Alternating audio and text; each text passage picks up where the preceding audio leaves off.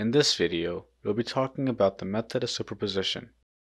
The method of superposition is an alternative approach used to solve for the overall deflection and slope of a beam caused by a series of separate loadings. In other words, we can superimpose the contributions of each load to obtain the overall deflection. For instance, let's take a look at this beam here.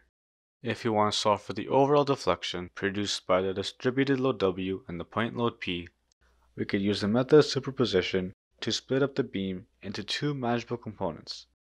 We could solve for the deflection for each component and then sum the results to get the final answer. In most cases, we can actually use deflection tables to obtain the corresponding equation for each type of loading. I'll go into more detail regarding the tables on the following slide. On this slide, I'll quickly go over the deflection tables. Alright, so these tables consist of the slopes and deflections for some common cases. The table includes a picture of the beam, along with the slope, deflection, and elastic curve equations for the corresponding loadings. And this table can be found in Appendix D of your textbook. If you can't already tell, we'll be using the equations under the corresponding beam and loads to solve for the deflection or slope for each component.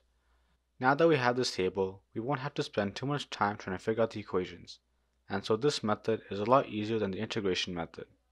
However, there are a few requirements that must be met before we can apply these equations. I'll go into more detail about the requirements on the following slide. On this slide, I'll go over the requirements that must be satisfied in order to apply the method of superposition. Alright, so the first requirement is the load must be linearly related to the deflection produced by the load.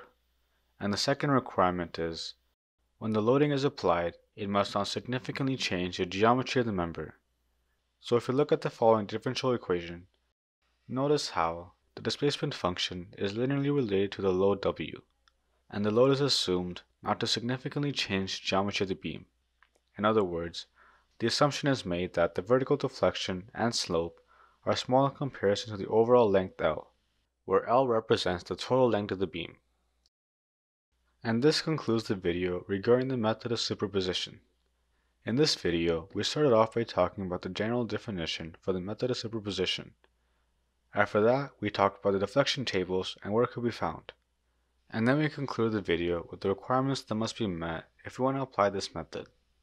In the following video, I'll be solving an example for this section.